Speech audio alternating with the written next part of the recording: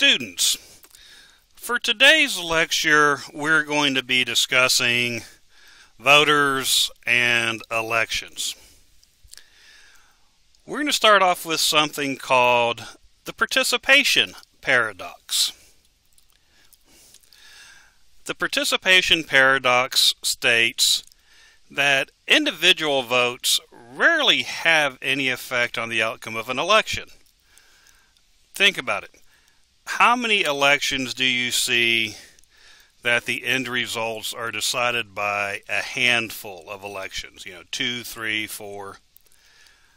Unless it's some of the smaller cities, smaller towns, very little voter turnout, this doesn't happen.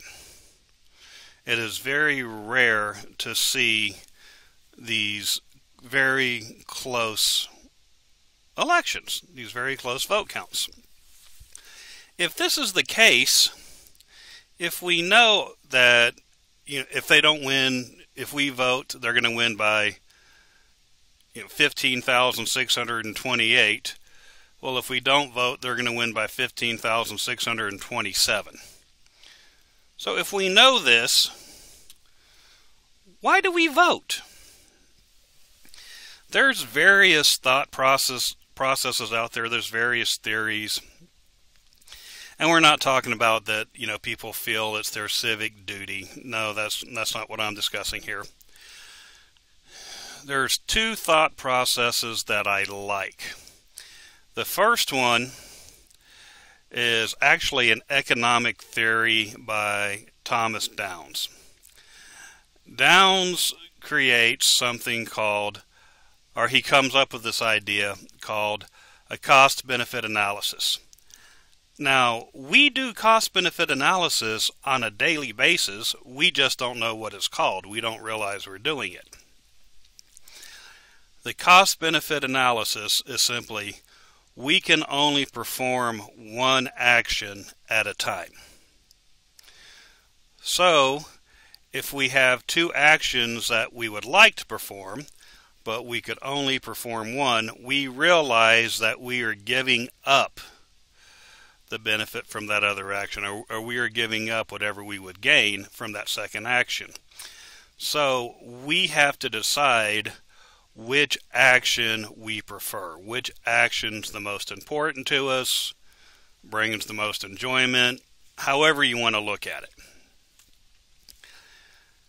You have an example. You have $2, you're at school, you're hungry and you're thirsty. You go to the vending machines. Bottled Coke cost $1.75. Snickers bar cost $1.50. Remember, you have $2 and you only have $2. This means you can only afford one of the two items. So you must do a cost-benefit analysis. Are you more hungry than thirsty? If so, you're going to get the Snickers bar at the expense of giving up the drink, giving up the Coke. If you're more thirsty than hungry, you're going to get the Coke, but it's at the expense of the Snickers bar. This is a cost-benefit analysis. If we have a choice between going to vote and doing something else, going home and watching something on TV, we're going to decide which action is the most important to us. Which one is going to bring us the most joy? If we decide that voting is the most important to us, if voting is the thing we should do, we're going to go vote at the cost of missing whatever we want to see on TV. But if whatever's on TV is more important to us, we're going to do that and not vote. So, cost-benefit analysis. The second idea or reason that says we vote is something called the life cycle. The life cycle. It deals with age. Simply put, the older we get, the more government interacts with our life. The more important we realize government is, the bigger influence it has on us. You're in your 20s, you're in your late teens, early 20s. Government may affect you directly by providing student loans. Late 20s, government's going to affect you. Hopefully you're out of college, you successfully finished, but now you're worried about the government's economic policy. Is this going to create jobs? Is this going to make borrowing money to purchase a home or purchase a car easier? What's it going to do with the interest rate? 30s, you're still working, you're still worried about your job, you're still paying off your house, you're still purchasing cars, but now you have children. So now you're worried about their education. So you're still worried about the government's education policy. 40s, still working. By now your home may be paid off, but you might be looking at a second home. You might be looking to move to a bigger home. Your kids are still in school, going to high school, going to college. On the horizon, way out there but coming, retirement. So you're worried about Social Security, Medicare, Medicaid, whatever it is. Get to your 50s, retirement's a whole lot closer.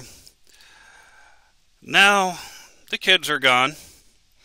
You might be downsizing, you might be selling your home to buy a smaller home, but you're still working, still concerned about health care. 60s, and retirement staring you in the face.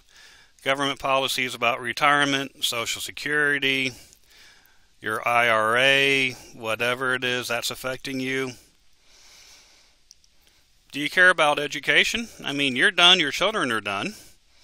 Well, your children went off and did something silly like get married, and they provided you with grandchildren. Are you worried about your grandchildren's education? Are you worried about the economic policies that they're going to face? Dang, I'm sorry. Couldn't hit pause fast enough. Yeah, we're still worried about that.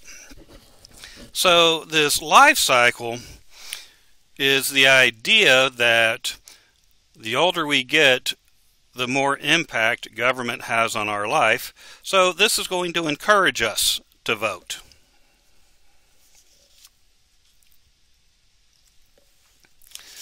The practice of voting. Basically, this is going to discuss a few seconds who votes. We can look at people and estimate, predict if they're going to vote or not. The most important demographic variables in regards to voting are education, income, and age. So what this means is people are more likely to vote if they have more education. They're able to sit here and look at the information presented, look at the ideas presented by government, and decide for themselves.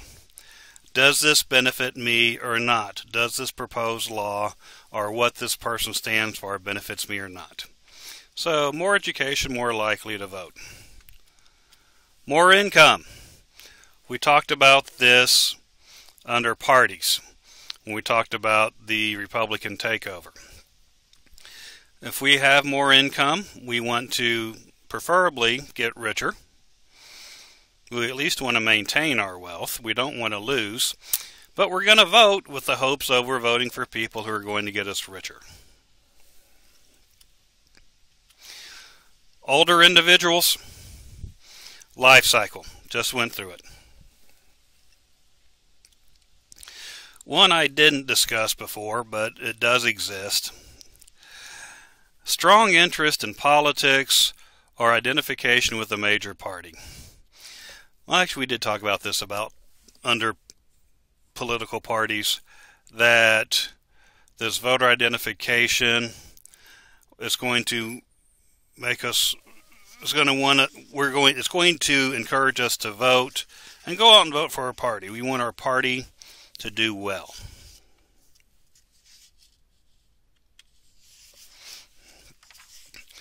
Easy. This section's easy. In Texas, who can vote? Running for office is easy. Voting is easy. Have to be a citizen of the United States, at least 18 years of age, and you must be a resident of Texas. Guys, this is all it takes. If you can meet these three criteria, you're eligible to vote in the elections that Texas holds. Now, this is who can vote. We do see that there's a couple of instances where individuals are prohibited. Individuals are not allowed to vote. Those who aren't allowed to vote: if you have been declared mentally incompetent in formal court proceedings, if you have gone before a formal mental health court and they said that you were ineligible of making good decisions, you lose your right to vote. If you're convicted of a felony, you temporarily, and this is temporarily, lose your right to vote. You lose it if you have not been pardoned. If the governor pardons you, your rights are restored right then, right there. But what do we know about Texas and the governor and clemency? It's not going to happen. So this one's technically a way to restore your voting right. It's never going to happen. So if you're convicted of a felony, you need to be worried about the second one, or you need to be informed of the second one. That after 2 calendar years from the completion of your sentence, this is when your right to vote is returned. This is when your right to vote is restored.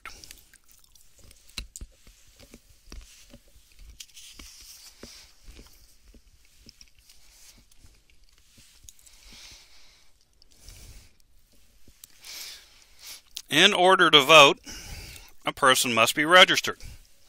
How to register to vote? How? Really easy. Once again, you can register in person or by mail at any time of the year. Go online, Secretary of State's office, look to see how to register to vote. You fill out this little form, you mail it to them. It takes about 3 minutes. It is not difficult to register to vote. Now, the catch with Texas: if you want to vote in an election in Texas, you must be registered to vote 30 days or more before that election takes place. You must be registered to vote 30 days or more before that election takes place. We allow you to vote while renewing a driver's license. You can go down to DPS when you're renewing your driver's license. They'll ask you, are you registered to vote? If you say no, they'll say, would you like to be? We will register you here.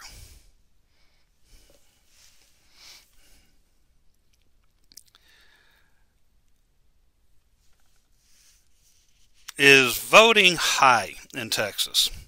Is voter turnout high? And we're going to talk about this a couple of times. And the answer is, unfortunately, no, it's not. Well, what we see is the state has made an effort to increase voter turnout. They did this by creating early voting. In 1991, the legislature authorized early voting. What this is that 2 weeks before Election Day, certain polling places are open. There's a reduced number of voting areas. They have reduced hours, but they are open 7 days a week, so they're open on weekends. So you can go to any of these polling places and vote early. The intent was to increase voter turnout. Did it work? Yes, it did. So we can do that. Keep in mind, early voting is an option. I said voter turnout in the United States, voter turnout in Texas. Two terms I want you to know, and I want you to understand the difference. Voter turnout is the proportion of eligible Americans who vote. So this means that voter turnout, if we're talking about American politics and American elections, national elections, if we're talking about Texas state elections, let's go with Texas state elections.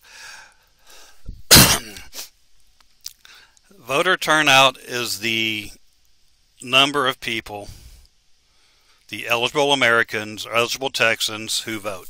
So they're 18 or older, they're registered to vote, they're a citizen, they're a resident, they're not felons, all that stuff. That is voter turnout. Another phrase we use, and this one is not as accurate. I don't like this one, but a lot of people use it. Voting age population. Voting age population has grown at a much faster rate than the actual voting population. Well, voting age population is what? Simply anybody over the age of 18. So, what's the difference? And why is it such a big deal? Well, voting age population, just because they're over 18, does that mean that they're actually eligible to vote? No, it doesn't. They might be felons. They might have been declared mentally incompetent. They might not be citizens of the United States. They may not be residents of Texas. For whatever reason, they can't vote. So we may have 500,000 people in the voting age population. We may have 500,000 people in Texas that are age 18 and over. If 100,000 Texans voted, well, we'd say 20%, 100,000 out of the 500,000, 1 out of 5, of the voting age population voted. This is true.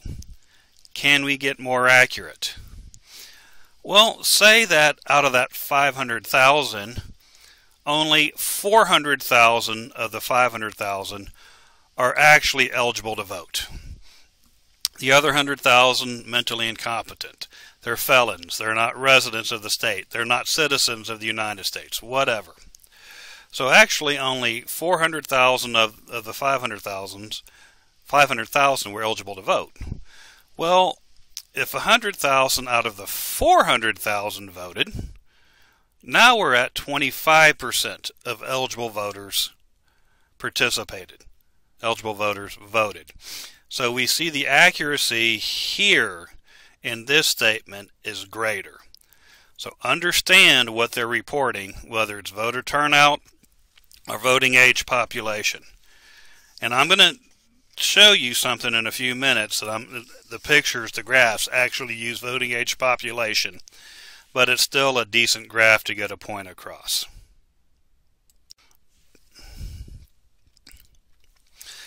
Okay, in a nutshell, voter turnout in the United States, voter turnout in Texas is extremely low. That's simple. We don't vote. Why not? Well, there's two main reasons that we see that there's a drop-off of voter turnout in the United States. We can further this on to Texas. The first one is something called the 26th Amendment. Passed in 1972, the 26th Amendment lowered the voting age from 21 to 18. Well, we increased the number of people who could vote. Why would this decrease voter turnout? What do we know about young people? Young people don't vote. So we made more young people eligible to vote, but that doesn't mean that they are taking advantage of the situation. Just because we made them eligible to vote doesn't mean that they actually are. So yes, we lowered the voting age, but young people aren't voting, so that decreased the number. The second reason that we see this decrease is simply there's a drop in identification with the two major political parties. We are not strongly identifying as Republican. We are not strongly identifying as Democrat, so we have no real urge to go out and vote. We have no urge to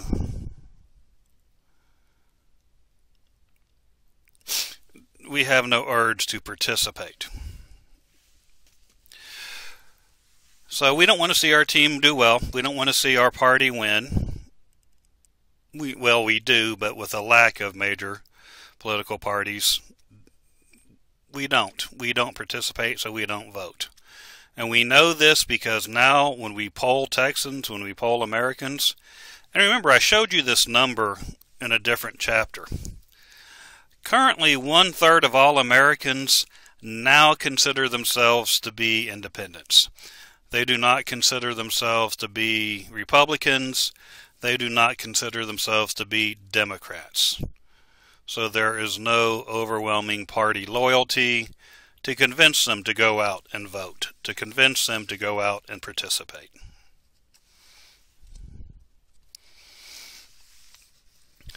Voter turnout around the world. Let's look at how the United States ranks, or how we do. And notice at the bottom of the page, it is using voting age population. I don't like this, but this is what I have. If you look at these countries, I used to ask, who ranks higher? What percent of countries, or which countries have a higher percentage of voter turnout than the United States? Looking at this, it is much easier for me to ask, who ranks below the United States in voting age population turnout? The United States, we're at 56.9%. Mexico, 48.1%. Russia, 55%. Switzerland, 50%. 3 countries rank worse than us in voter turnout of voting age population. I'm going to repeat this again. Voter turnout in Texas, voter turnout in the United States is extremely low.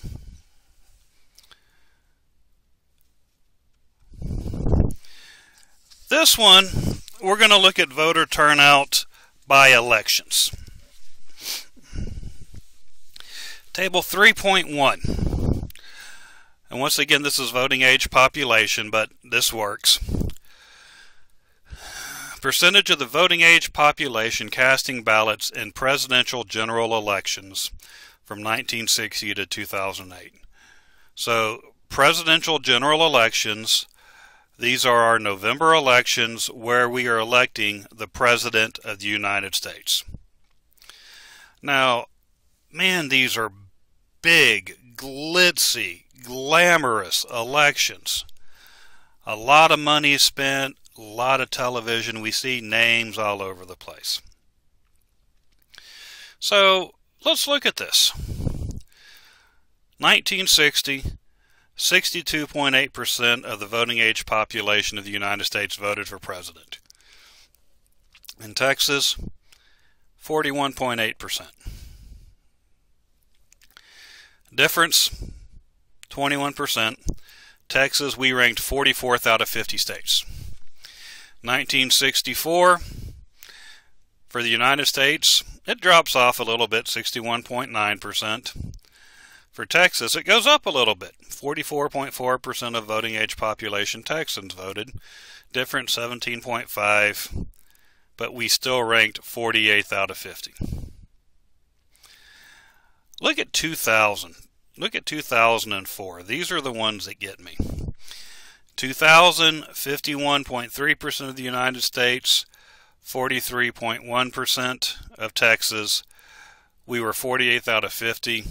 2004, 55.4% of Texans, or excuse me, of the United States, 45.5% of Texas, about a 10% difference, 9.9.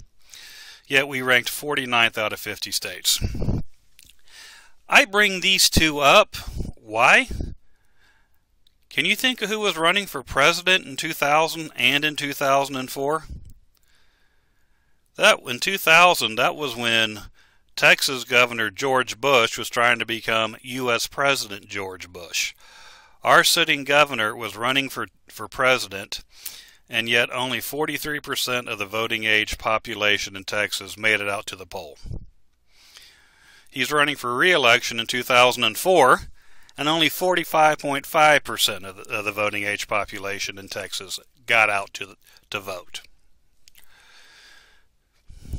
3.2. Let's look at table 3.2.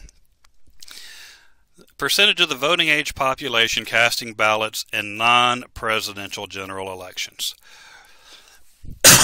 These are our elections. We have federal elections every 2 years. So you see we had the presidential elections 1960, 64, 68, 72, etc. These non-presidential elections 1962, 66, we call them midterm elections. Why do we call them midterm elections? Because they're in the middle of the president's term, hence midterm elections. Are midterm elections important to us as Texans? I mean, we're not electing the president, so they're not big, they're not glamorous, but they should be more important to us than the presidential elections. Why? It's simple. During these midterm elections, this is when we are electing our state officers. This is when we are electing our executive branch. Governor, lieutenant governor, attorney general, controller, those people. So the midterm elections actually have a larger impact on our life.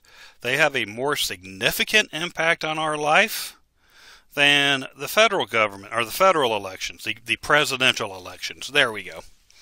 Than the presidential elections do. So we really should be voting in these midterm elections. Do we? Looking at these numbers, we see that, well, the United States, we don't vote. In Texas, we're even worse than the average person in the United States. 1962 midterm election, 45.4% of the United States voted. Voting age population participated. Texas, 25.8%. We ranked 43rd.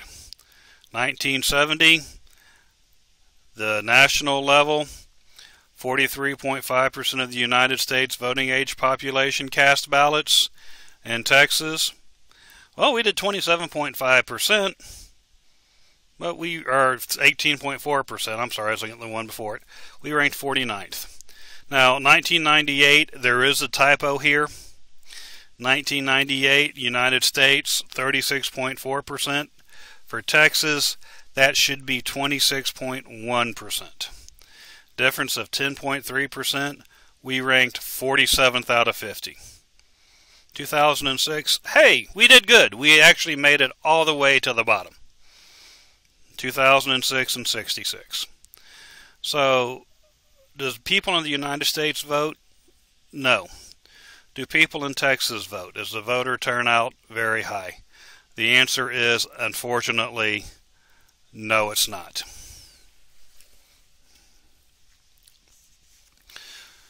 Reasons.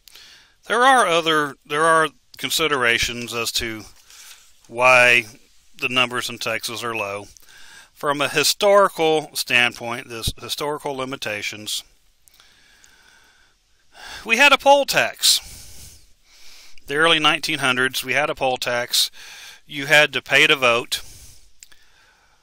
Well, unfortunately, this disenfranchised minorities, this disenfranchised poor Anglo-Texans, and the poll tax was only like $1.50, $1.50 a year, but a lot of people couldn't afford to pay this.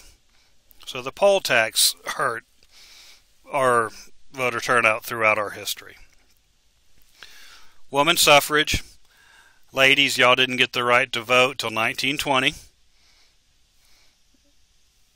So, I don't know what else to say there. What's called the white primary.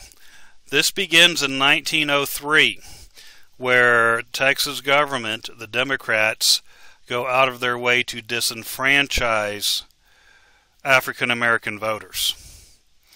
We start seeing the court cases in the 19-teens, 1920. Once again, we talked about Grovey v. Herndon, Nixon v. Townsend, those kind of things. But the white primary, we prevented African Americans from voting in the Democratic primary. We would not allow a certain segment of the population to vote. Military vote. Texas sends a number of people to the military. They're sent out of state, overseas, and the military does a poor job of informing them that they are still allowed to vote back home in Texas. Long residence requirement. Used to be that you had to live in Texas for a year before you were considered a resident. You couldn't vote until then. Property ownership. You had to have property, you had to own property to vote. Once again, this is going to disenfranchise minorities and poor Anglo-Texans. We had annual registration and early registration. You actually had to register to vote every year, usually around January, and this is when you had to pay your poll tax. So the annual registration, the early registration, that discouraged Texans from voting.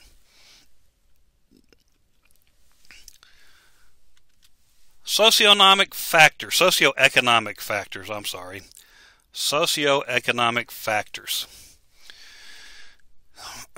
Education, wealth, these kind of things. These are going to encourage or discourage you from voting.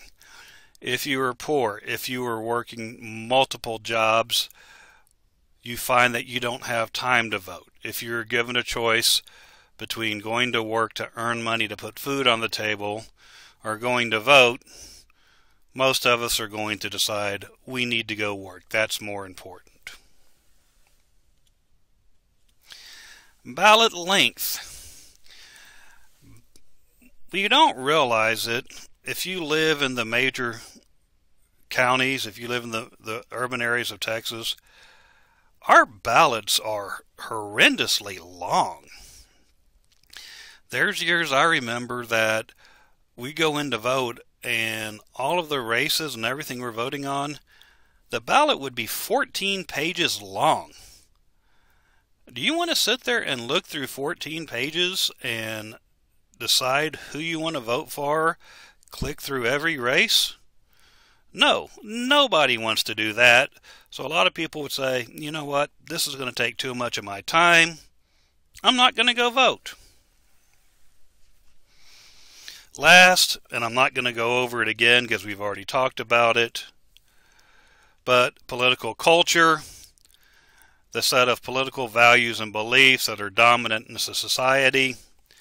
This was from our first lecture video.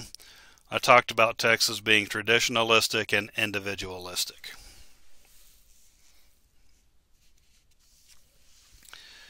So this is talking about the voters in Texas. So now you should be able to tell me who is eligible to vote in Texas, who is ineligible, who cannot vote in Texas. Do we vote? That one is easy. The answer is no. Now I want to start talking about elections. We have different names or different types of elections in politics. The first is something called a primary election. Primaries, these primary elections, these are just devices for selecting political party nominees, for deciding who is going to represent the Republican Party or the Democratic Party as they run for that elected position. Now, we didn't always have primaries. We, the people, didn't always have a choice. If we look through history, historical types, used to be there was a caucus.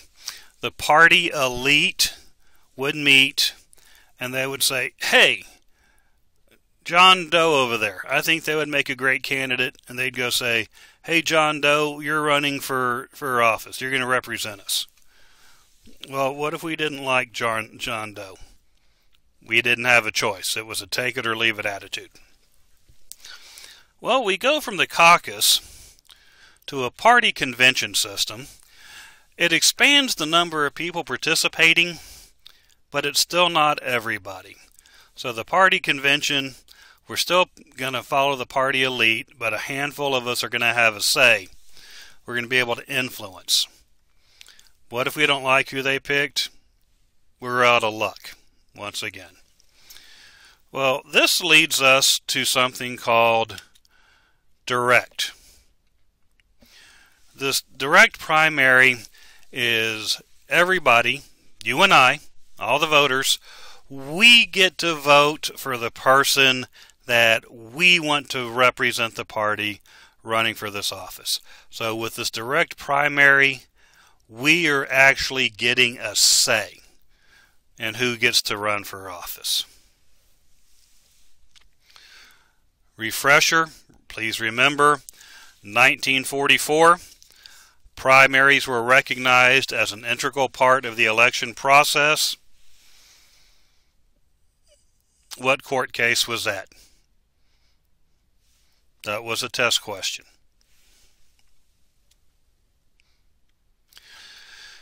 So, we've got to have these primary elections, but who must hold a primary? It's held by parties.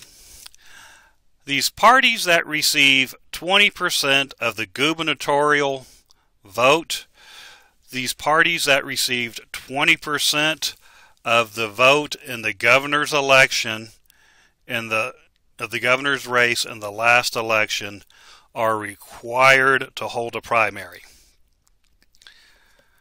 Who does this mean has to hold a primary? Which parties do we know are going to receive at least 20% of the vote in the governor's race? We know the two main parties are Republicans, Democrats. Well, does this mean third parties, independents or libertarians or other parties, the Green Party, can't run? No, this isn't what it means, but they have a different method. They must do something else to get on the Texas ballot. These third parties must hold a convention. It's not going to be that easy. In addition to holding a convention, these third parties, these alternate parties, must also file a list of supporters equal to 1% of total gubernatorial votes in the last election. Okay, English. What this means is that these third party people who want to run for office, they're going to ask you to sign a petition stating that you want them on the ballot for whatever position they want to run for. Governor, lieutenant governor, whatever. They're going to ask you to sign this ballot. It must equal 1%, the total gubernatorial vote. Once again, I like numbers that end in zero. It's easy. So if there were 500,000 votes cast in the last governor's election, they would need 1% of that in that number of signatures. So they would need 5,000 signatures telling the state of Texas to put you on the ballot. It's going to get a little bit worse. It's still not that easy because, this isn't easy anyway, but we're going to make it worse. The supporters, the people who sign your petition, they must be registered voters, but they did not participate in a party primary. They did not participate in the Republican primary. They did not participate in the Democratic primary. Now, once they sign your petition, before it's turned into the Secretary of State for review, each page of signatures must be notarized. What happens if that page isn't notarized? All the signatures on that page are thrown out. They are null and void. It does not count.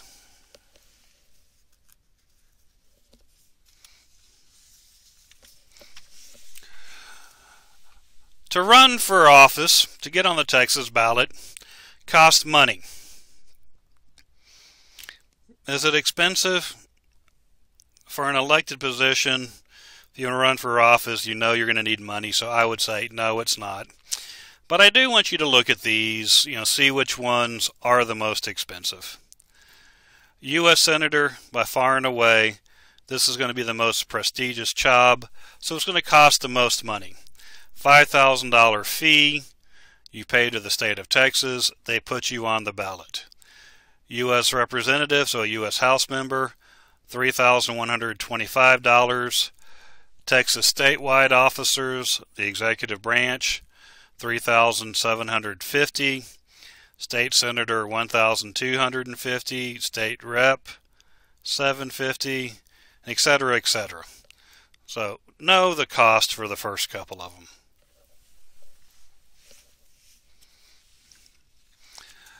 It's a copy of a ballot. We're not even going to go over that. Thought I took that out. I apologize. Primary elections. Since 1971, primaries have been funded. They have been paid for by the state treasury. Now, the primary election is held in Texas on the second Tuesday of March. This day is called Super Tuesday, and this is a reference to presidential election years when a number of states are holding their primary the second Tuesday of March. So that's why that particular day is referred to as Super Tuesday. We see turnout in primary elections are much lower than in general elections. As bad as those number were from the general, the primaries are much, much worse. For you to win your primary election, you have to get a majority of the vote. It must be won by 50% plus one vote. Now, the primary election is run by the parties. These are party primaries. So Republicans are having their own primary elections. Democrats are having their own primary elections, both on the same day. How many people can run in the primary election?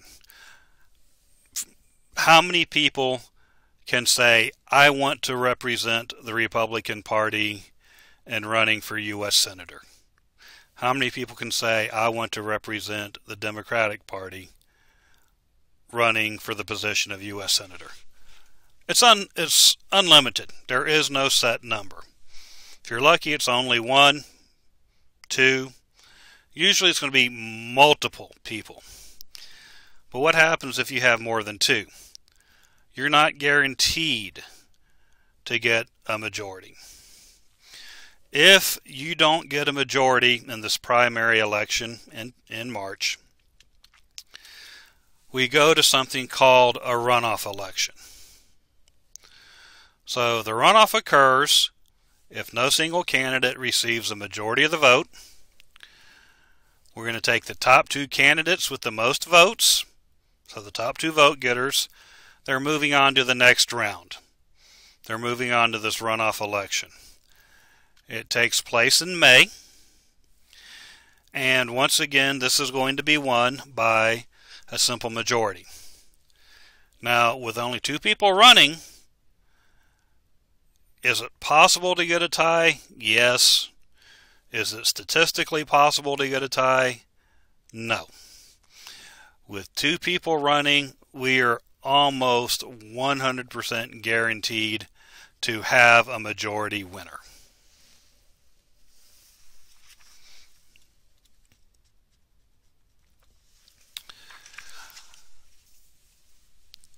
We've been talking about primary elections, and I want to continue, but something else.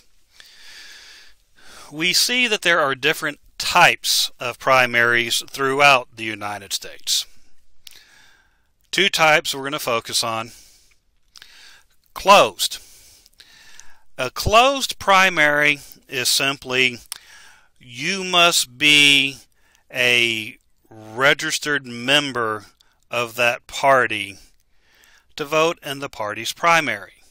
So you must be, if it's a closed primary, you must be a registered Democrat to vote in that primary, the Democratic primary, or you must be a registered Republican to vote in the Republican primary. Then the other type, if one is closed, one is open. Simply means you can vote in any party's primary. You do not have to be a registered member of that party. Now, Texas, we're technically closed. Technically. Here's the catch. If you go to vote in a party primary in Texas in March, you do not have to be a registered member of that party.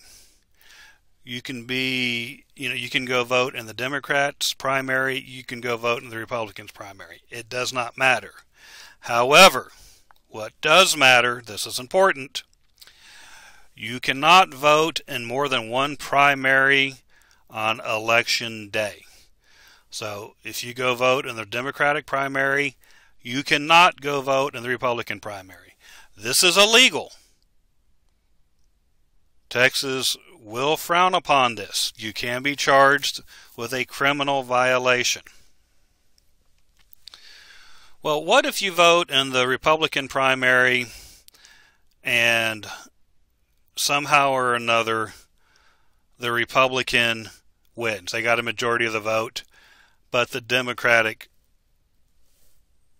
Democratic primary election, they have a runoff. You still cannot switch parties during a runoff. That counts as you voting in two party primaries, because in the regular primary you voted Republican, and the runoff you voted Democrat. This is illegal. So you cannot switch parties during a runoff.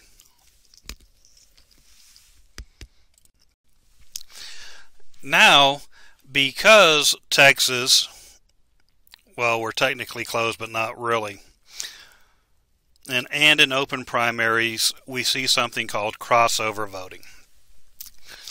Crossover voting is, hey, I'm a Republican. I plan to vote for the Republican candidate in the November general election, but I'm going to go vote for the Democrat in the primary election. I'm going to go vote for the Democrat in March. Why would we do this? Why would we have this crossover or this cross-party voting? It's simple. If you're a Republican going to vote for the Democrat, are you going to vote for the best Democratic candidate, or are you going to vote for the worst? You're going to go vote for the worst. How come?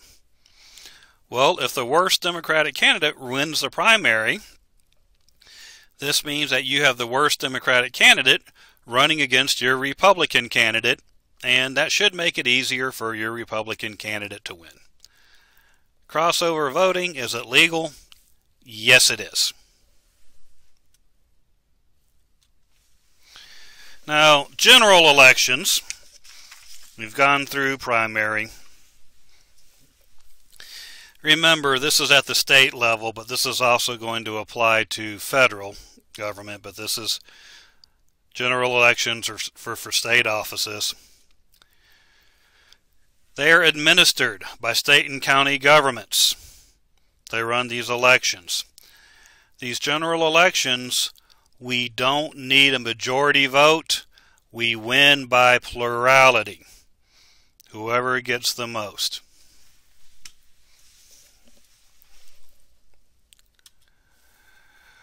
These general elections, they're held on the first Tuesday after the first Monday in November and even-numbered years. And remember, our state elections, our state officers, held on non-presidential election years or held during the midterm elections.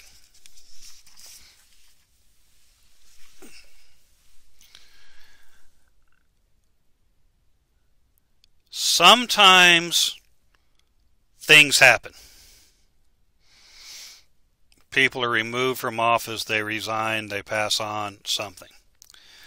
This can lead to special elections. Special elections are designed to meet special or emergency needs. These elections, nonpartisan, means there is no party involved. There is no primary. You don't have to win your party primary because there is no party involved.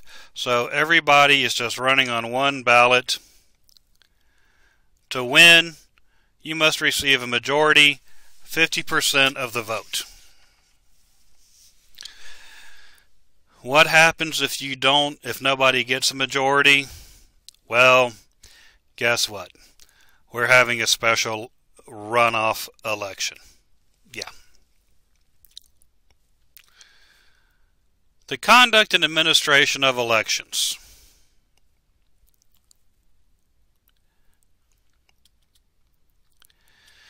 The Secretary of State is the chief elections officer. Remember, that is their main job, is to administer election law. We have a board of elections. Their job is to arrange polling places, printing of ballots. Printing of ballots is actually an important issue. If we have people running for office, if we have names we don't recognize, we tend to vote for the first name, the name on top. So they will randomly assign names. They will not put them in alphabetical order. That would give an unfair advantage to whoever's name came up first. Something we don't think about, but we do.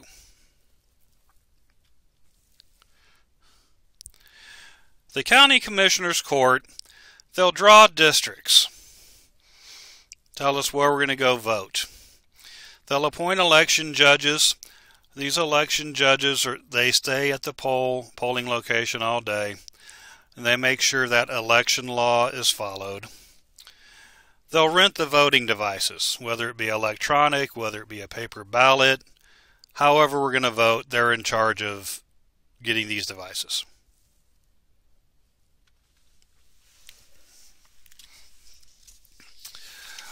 There is something out there called straight ticket voting. Let me add, as of August of 2019, Texas actually did away with this option of straight ticket voting. What occurs in straight ticket voting is you are voting for one party in all the races in which they're running. What I mean by this is that you would go to cast your ballot. You would look at it. One of the first questions is, do you want a straight ticket vote Republican Party? Do you want a straight ticket vote Democratic Party? If you said yes, this means that in every race that a Democrat was running, straight ticket Democratic voting, you've automatically voted for that person. You don't even have to see that race if it's an electronic voting machine. Same thing for Republican.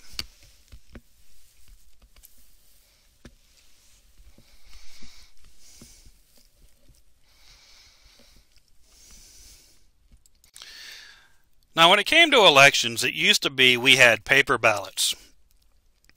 They'd give us like this book, and they'd give us this paper ballot, and we'd go put it on this machine, and we would punch out little chads, little holes. This indicated who we wanted to vote for. Well, now we're going high-tech. We're going electronic. These electronic voting machines. We see that electronic combines the best of both worlds. What I mean by this is that the candidates are listed under the office. It is very easy to see who is running for what position, and they gave us the option for straight ticket voting. That was the second or third question on these ballots on the electric voting. Do you want a straight ticket vote? You said yes, you said no. Move on about your business.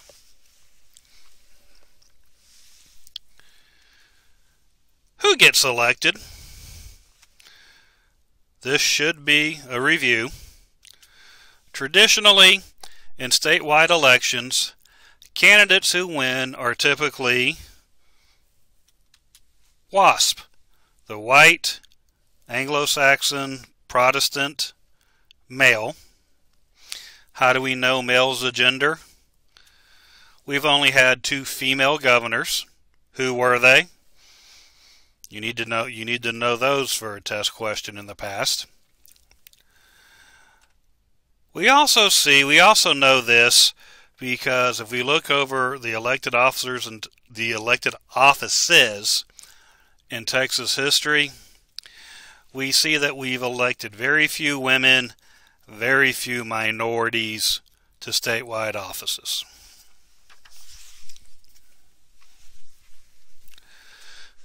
For our general election campaign, for our November campaign, party identification matters. Remember, we talked about this. What party do you want to be to win an office, a statewide office in Texas? It's not required, but it helps immensely. That's right, Republican. Republicans in Texas are more likely to win. Incumbency matters. An incumbent is the current office holder. They are already in that position. They've already won that elected office. We see that an incumbent has certain advantages. One is name recognition. We may not know. Well, let me start from a different angle. As we're going into voting season, we're seeing commercials for governor, lieutenant governor, attorney general, and it's, "Hi, I'm Governor so-and-so. Hi, I'm Lieutenant Governor so-and-so." Now, we may not be able to tell you anything that they have done, anything that they have accomplished, but thanks to these commercials, we know that they are the incumbent. We know that they have already been elected to this position. So we go into the voting booth, and we see incumbent Governor Greg Abbott, Republican Governor Greg Abbott, versus Democratic candidate Joe Blow. Now, we don't have to know anything about either one. So, how do we decide who we're going to vote for? If we don't know, this incumbency matters, this advantage, we're going to say, well, I know Governor Abbott's the incumbent governor. My life is going pretty good. Nothing bad has happened. So, he must be doing a decent job. I'm going to vote for him. Suddenly he's got a vote and he didn't have to do anything. The second advantage in incumbency is money matters, or money, raising funds, raising money. These interest groups, are they going to donate money to the incumbent, or are they going to donate money to the challenger? They're going to donate money to the incumbent. Why? Well, if you've been in office for a while, we have a working relationship. We know what we are getting for our money. Yeah, the challenger may say, oh yeah, I'll back you up. Oh yeah, I'll do this for you. But we don't know for sure. So we're going to see that interest groups, businesses, whoever, they're going to donate most of their money to the incumbent. And what have I been telling you you need more than anything else to get elected?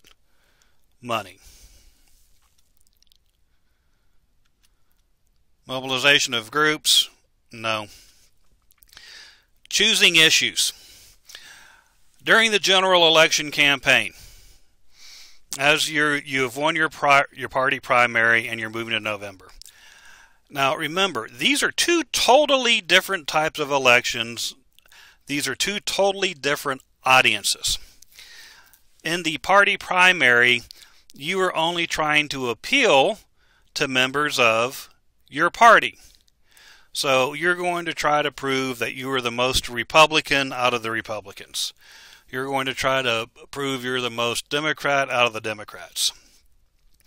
But once you win that party primary and you go to the general election, now you're trying to attract your party. You're trying to attract Republicans, for example. But you're also trying to attract Democrats and you're trying to attract independents. So we're going to see you become more moderate, more middle of the road. So when you choose your issues, you want to choose issues to discuss that aren't as divisive, that aren't going to aggravate people, that are safe for you to talk about. Last couple of things. Campaigning. There's two aspects to campaigning. The first is stumping. Stumping, you go out on the campaign trail and you give your stump speech. You tell the people, I'm great, yada, yada, yada. This is what I want to do. This is why I'm going to benefit Texas. This is how it's going to help Texas. Now, the second aspect, and this one's a little harder to deal with, is called negative campaigning or mudslinging. Now, in mudslinging, we are not saying positive things about us and our plans. We are saying negative things about our opponent. We're not talking about how good we are. We are talking about how bad they are. Is there anything wrong with this? No, you can sit here and talk about why you are a better selection. However, the issue becomes you have to be very, very careful. Because, say, on day one, you say this negative thing about your opponent. Day 2, you say this negative thing about your opponent. Day 3, Day 4, Day 5.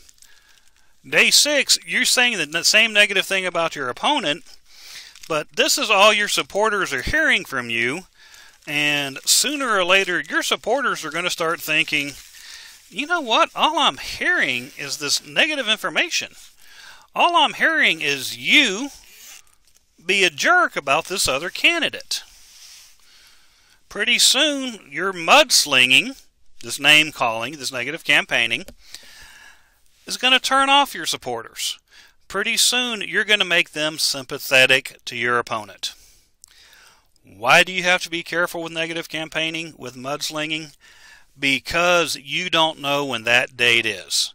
It might be day 3, it might be day 15. You don't know. So you've got to be very, very careful if you're going to be bad-mouthing your election opponent.